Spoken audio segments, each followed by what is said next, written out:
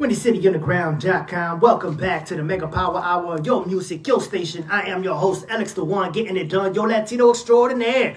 And check it out, we are almost out of time, but I've been trying to sneak in this story for like the past week or two, and I just haven't had time. Today, I'm going to make time. So this story is brought to you by CBS News. Egg prices have soared 60% in a year, and here's why. A lot of people are thinking, whoa, why are these eggs so much money? I can't afford these eggs. Come on. Well, this is the reason why.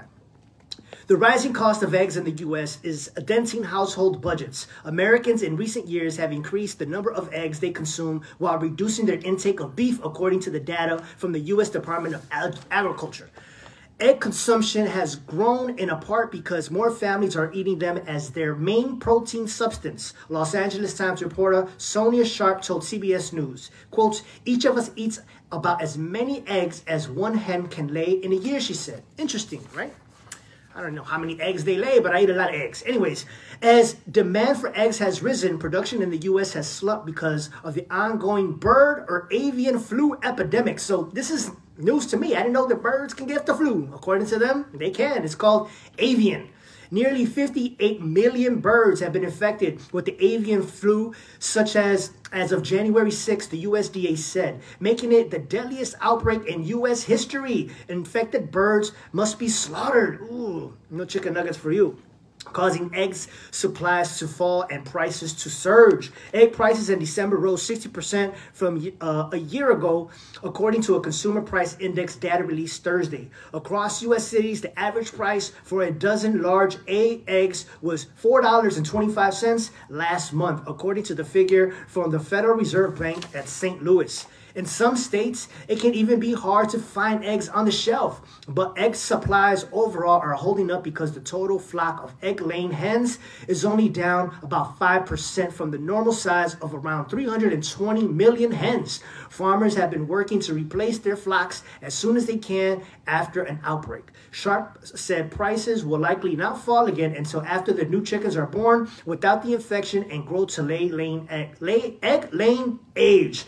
More than 300 flocks of farm-raised poultry have been hit by the outbreak as of last Friday, according to the USDA data.